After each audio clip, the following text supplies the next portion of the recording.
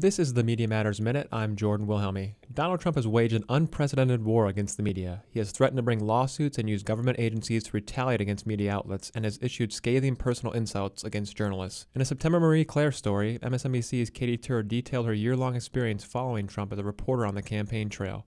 Since Tur started covering Trump, he has called her Little Katy and a third-rate reporter and described her coverage as disgraceful and not nice.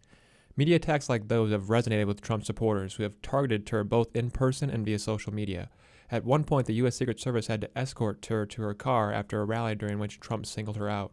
According to Tur, quote, "The wave of insults, harassment, and threats via various social media feeds hasn't stopped since. Many of the attacks are unprintable." Trump's anti-media rhetoric has been called into question by journalism groups, reporters, and legal experts, all warning that a Trump presidency could do serious damage to freedom of the press.